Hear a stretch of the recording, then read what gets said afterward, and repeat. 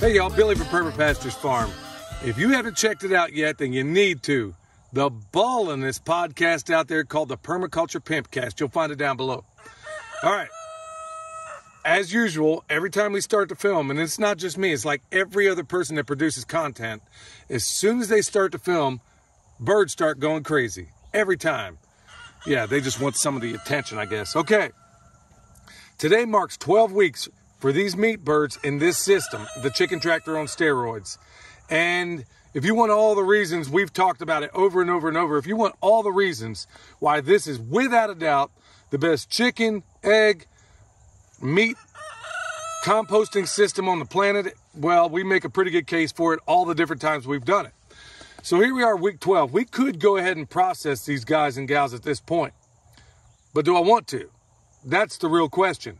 So what do I need more of? Meat, eggs, compost? It's up for you to decide. So if we wanted, let's say this was a laying system, it could go absolutely indefinitely. Let's say it's meat birds. Well, there's going to hit a point where you're definitely going to want to process them, so it's going to come to an end. Or maybe it's a system where it's a combination of both, where you extract meat out of there when you need it. Maybe it's a laying system also, where you get eggs every single day. And then, of course, the cubic yard of compost, or 1.5 cubic yards of compost, which is basically the byproduct of this system, is produced every week. Now, up to this point, we have 7.5, I believe it's 7 cubic yards of compost that they've produced so far. Let's go down and take a look at it. We're going to show you some of the variations of what we're going to do with it.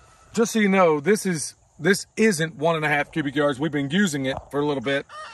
And then the two previous ones we put inside the high tunnel to make up for that bagged soil that we made a mistake using before.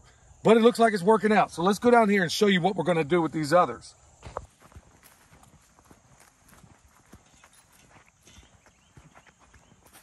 All right, so these are the piles that have turned on the outside. Now this week, you may not have seen that part of it. The fence, the electrified fence, it was actually sitting up here. William and Michelle already moved it down there. And this is compulsory at this point. All it does is move every single week. This system is off and singing. So can you think of a better system to use at a time when things are as wonky as they are? Well, here we are, finished compost pile right here. Here's last week's finished compost pile over here. If you're not going to use them right off, you want to make sure you cover them up. It's going to dry out, it's going to do all those things. But we can even refine it a little bit more if we want to. So what we're going to do is take that pile, combine it with that pile, put them right here in the center, add a little water, we're going to throw a tarp on it, and then it'll break down a tiny bit more until we want to use it again. But look, y'all, I'm here to tell you, that is legit compost. So is this. And you can see by the subsequent piles down there that they're equally so. So we're going to just go ahead. Look, I cannot convey the profound value of a system like this at a time in America where we don't even know how we're going to feed our animals, much less ourselves. So we're going to focus more and more and more on why this thing is what you ought to consider. And whether you're able-bodied or whether you're struggling, you might be able to get a gang of people to help you out with this, because we can and we do it by ourselves all the time. All right, with that said, we're going to go down here, do what we always do. We're going to move that chicken tractor, let them out. You can see the size of them, and then we'll go ahead and drive on like we normally do.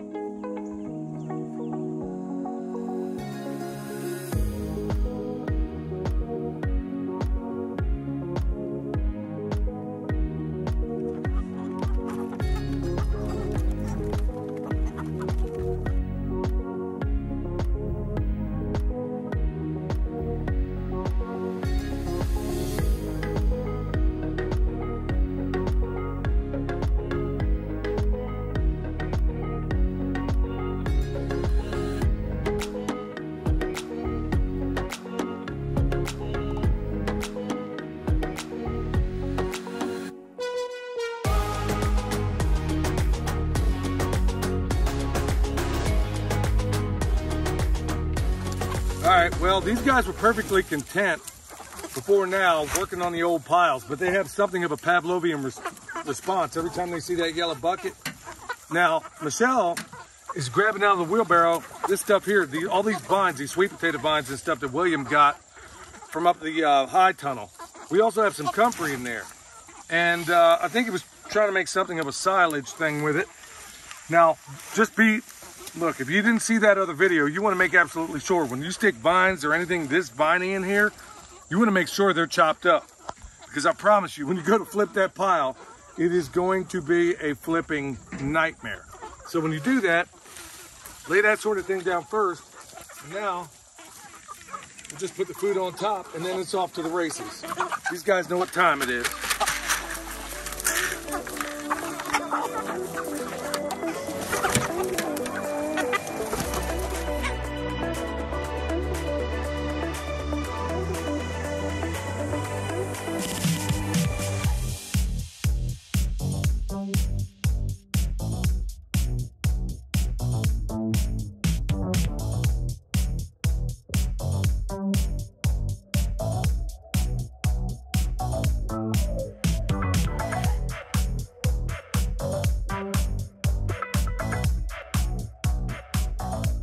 All right, y'all, so everything has been flipped, and it's always cool when you see the progression of how the composting process works. This one's broke down pretty good. In a week, at this time next week, it will be officially compost. You can see that one broken down a little bit less, and then that one we just flipped, even less. Okay, there was a lot of little hidden things that went on in this video that's gonna be revealed, hopefully, in the next video. You're gonna wanna see it because we got some magic hiding inside that pile down there, and we'll expose what that is here a little bit later. All right, now that this part is done, we got this stuff up here. We got these two piles. We can leave them alone, but we don't need them right now. So we can go ahead and break them down a little bit more. So we'll take what little bit is left of those greens that came from the sweet potatoes. We'll just situate them in there, put those piles together, add a little bit of moisture, a little bit of air, and now it's going to break down even more. How cool is that, y'all?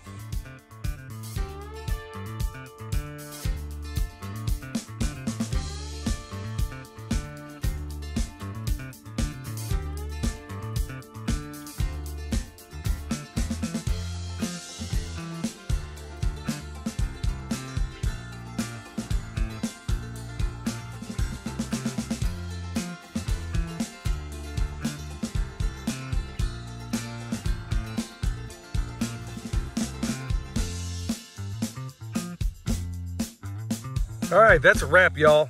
This is about 3 cubic yards. It's kind of spread out a little bit. You want to try to make it more of a conical kind of look because it's going to help maintain the heat. But at this point, this is finished composting. It looks magnificent. And so now we're going to tarp it. We got a little bit of moisture in there. It'll break down a little bit more. But right now, this stuff is a cat's meow. Now let's just kind of come full circle right now. We're at the 12-week mark. We can process these birds if we wanted. We could. But I need compost more than I need meat right now. This stuff is life. That's why maybe in the videos you see me getting the very little bits of this stuff and throwing it up in there. Just like Jeff Lawton says, you worked extraordinarily hard to get this stuff. I'm not leaving anything behind. No soldiers left behind. And I'm talking in terms of microbes in this case. So we're going to try to get them all. Wow, look at that. Cool, another little worm rolling around in there. That's a good sign. So we'll put him back in there, give him a good home. All right, so once again, over and over and over, we're showing how this system can really produce all of your needs. I mean, this could take care of your vegetable production. You got egg production in there. If you had a bunch of dual purpose birds, you could take some of the older ones out or the ones that aren't productive, hatch out some more, introduce them into it. It can be a never-ending cycle. Think about that. Think about that. Using all materials that don't cost you anything. And then now it's getting into fall where we can start using leaves in this system, which we'll do.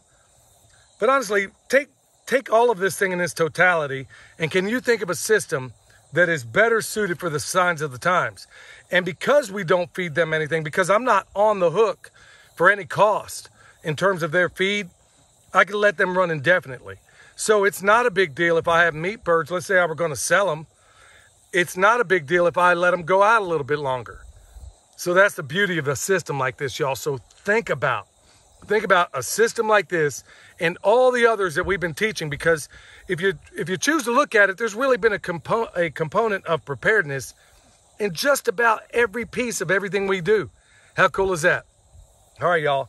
You need comfort. You know, the stuff we threw in that cage down there, we sell the roots. You can find it at the website. It's getting about that time of year where we're going to be sticking bone sauce on these trees, and it's better to do it in the fall when all the leaves are off of it. So we got that too at the website. Comfrey salve, which Michelle's over there right now picking up a bunch of comfrey leaves. We're getting to the point where we're probably going to run out of being able to make that stuff because we don't have leaves. So anything you need from us, check out the description box down below. Remember, check us out at the Permaculture Pimpcast. Leave a review because it's the hottest thing out there, y'all. Till next time, this is Billy from Perma Pastures Farm, where permaculture is my passion. Right here's the reasons why, y'all. We'll see you next time.